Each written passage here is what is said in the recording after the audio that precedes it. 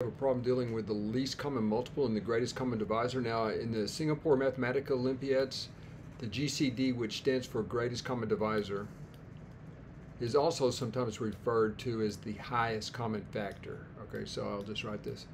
Highest common factor. And factor and divisor are synonymous with when we're talking about integers. Okay. So this is the way it appears a lot of times in like the SMO, Singapore Math Olympiad competitions. Tonight we're trying to find two natural numbers. Those would be positive integers, M and N, or positive integers, such that the difference between the LCM and the GCD is 387. And below here is just a direct translation of the problem. It's LCM minus the greatest common divisor or the highest common factor is equal to 387.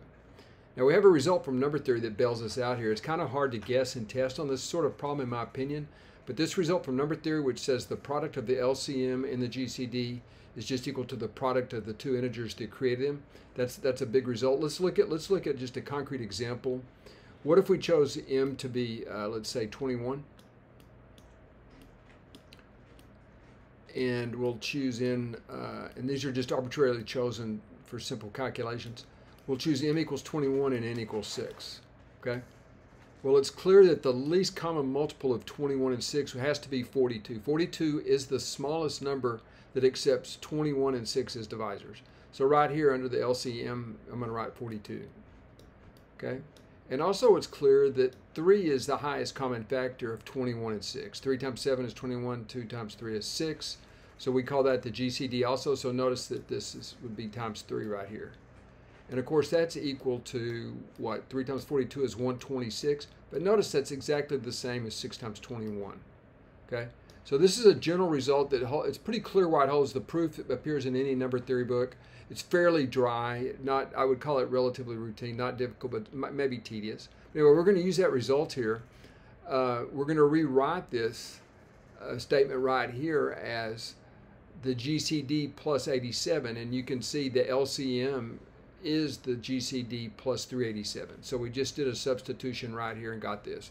And notice we do get a quadratic. I'm not going to go to the trouble to rename a variable. We can have a 3-letter variable here for our quadratic. So the GCD squared plus 387 GCD minus MN is equal to 0. So this is certainly in quadratic form in the variable GCD. Again, I refuse to give that a separate name. Okay, so now one real so-called, I guess, trivial factorization right here is split it up in these linear factors.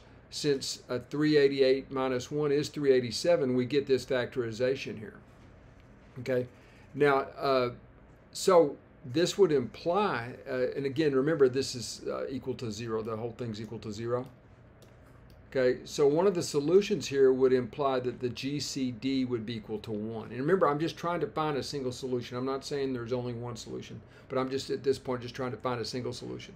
So if this is equal to 0 as we've set it up here, GCD could be equal to 1. The GCD, and notice I put it in functional form here where it's the GCD of M and N is equal to 1. Okay, now, so where does that lead us? Well, what we can conclude, first of all, let's write down the prime factorization, or the factorization of 388. 388 is 2 times 194. Right? 2 times 194 is 388. But notice 194 has a factor of 2 that we can take out, and so we get 4 times 97. Now, notice it's not possible here to take 2 and 194 as our solution here, as our M and N, because the GCD of 2 and 194 is actually 2, right? It's a 2. But the GCD of 4 and 97 is 1, which is what we want, okay? Let me just write it down up here. Well, I've already wrote it right here. Okay, so GCD is 1. So if we take M to be 4 and N to be 97, okay? Or the other way around, since this is totally symmetric, okay? We have solutions to our problem, right, folks? In other words, if you go right back up here, the LCM of these two numbers in either order would be 4 times 97, which is 384, right? And then, of course, the GCD is forced to be 1 in the case we considered. That's 3. Yeah, this is 388. My bad. 388. 388 right here. That's 388 minus 1 is equal to 387. Again, y'all, 4 times 97. 2 times 194 is 388. And so is 4 times 97. It's just a difference in the factorization. But for this choice, the GCD is 1. Okay? So the two solutions that I found at least, would be m equals 4 and n equals 297, or the other way around. You could write m is equal to 97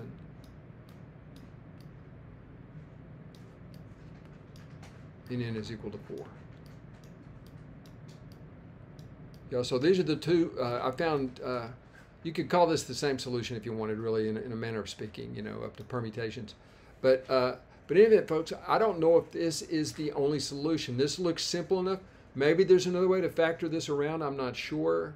Where you have a GCD that's not equal to 1. I liked it because GCD is equal to 1 simplifies the computations immensely.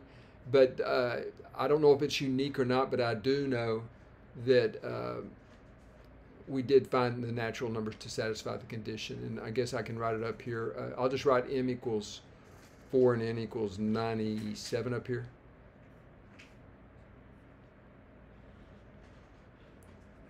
M equals 4. N equals 97. And again, I don't know if there's any other solutions.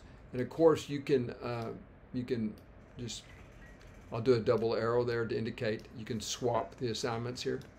So that is a solution. And let me know if you can see any others. But I thought it was kind of nice how you can relate this to just the quadratic expression, and then you just seek a factorization that will produce a solution. And again, at this point, I'm not sure if there's any others. Okay, thanks for viewing.